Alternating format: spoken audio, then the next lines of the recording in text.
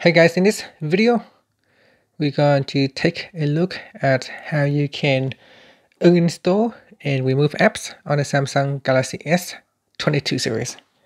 First, tap on the home button to go back to the home screen. Now, before we begin, there are several different ways how you can do this.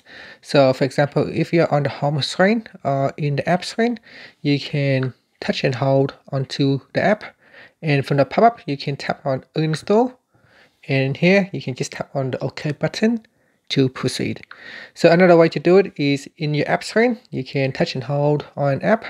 Then again, you can tap on uninstall, and that will also allow you to remove the apps as well.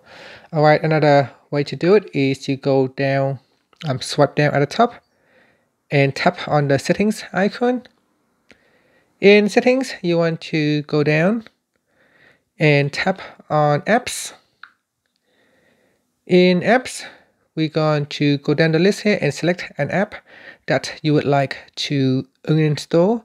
So for example, if I'm going to select this app here called SF, so I'm going to type in SF Street Fighter and then tap on that. At the bottom here, there is also an uninstall button. You can tap on that and then tap on OK. That will allow you to remove the apps. So again, there may be other methods as well. For example, if you go to the Play Store and you search up for an app, and in here you can see I can also tap on uninstall button to remove the Nova launcher. So there is no one method of removing apps.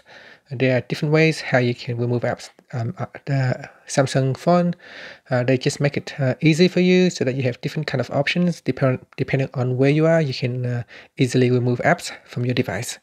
And that's it. Thank you for watching this video. Please subscribe to my channel for more videos.